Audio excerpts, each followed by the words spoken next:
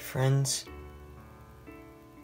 my children, my brothers, my sisters. Grab hold of your candles, grab hold of your flames.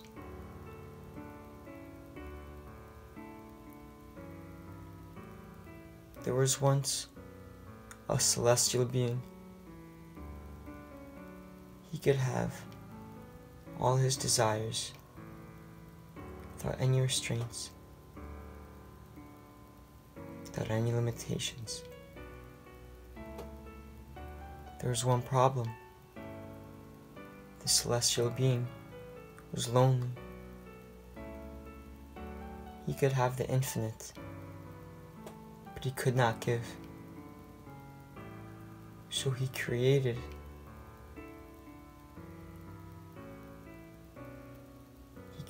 someone, another being,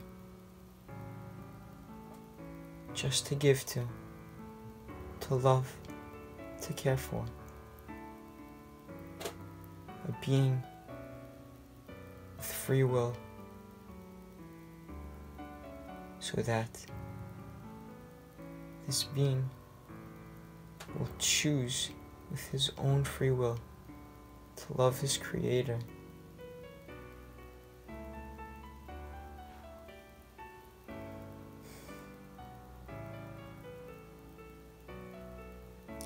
For 2,000 years, his creator waited anxiously but patiently for his beloved son to want to get close to him. For 2,000 years, his son let him down. One day, his son woke up, decided to get close to him.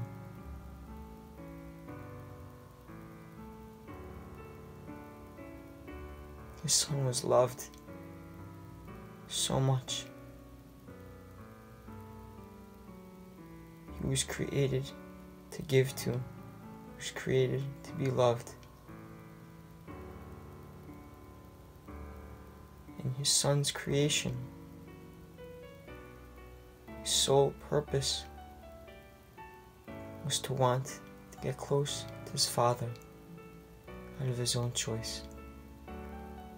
One day, his son had children, and his children had children, and he had many descendants. These descendants spread across many worlds, many galaxies.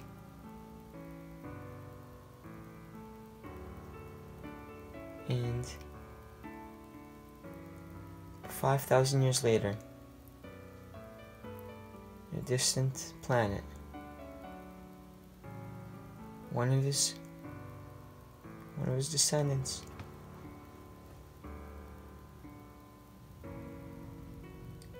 he had everything, but he had nothing, because he didn't know how to use what he was given.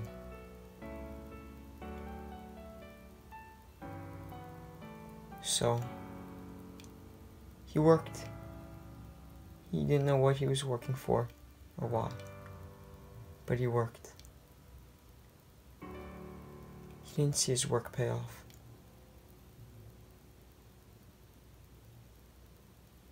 He sowed but did not reap, while everyone else around him was sowing and reaping. He was sowing and sowing and sowing, and did not stop. Because of his foolishness, his lack of awareness of what was going on around him, he became wise, because he kept on going. One day, when he started to reap, everybody around him asked him, "How did you do it?" He said that he worked. And one day, everything that he worked so hard for was taken from him, without explanation, without cause, seemingly without reason. He wasn't sad or mad,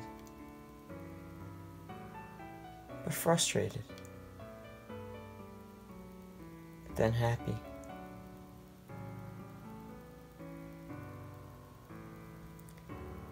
He wants to remember the day when he had everything taken from him, but he kept on going, and knows that he did not keep on going, he did not stop to pursue his dreams, that he did not stop to pursue his goals. And he wants to know that even if he goes his entire life, does not reap again, that he was sowing his entire life.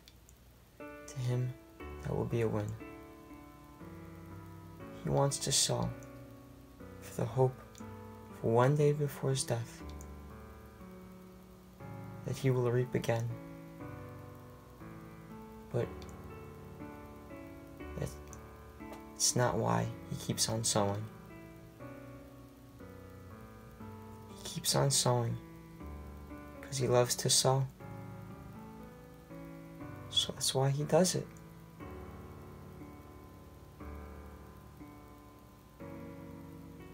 We're all like a candle,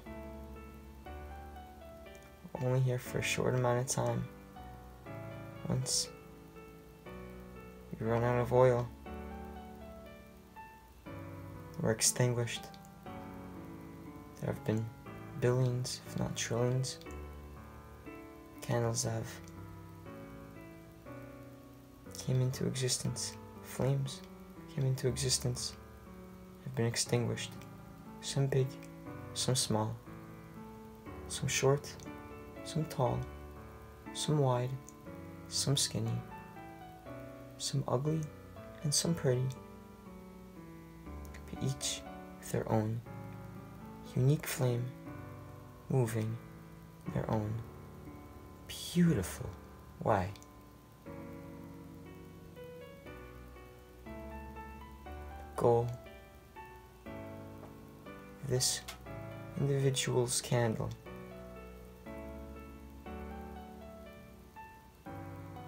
is to share his candle, to share his light, to share his flame with other candles, to make them brighter. And through that,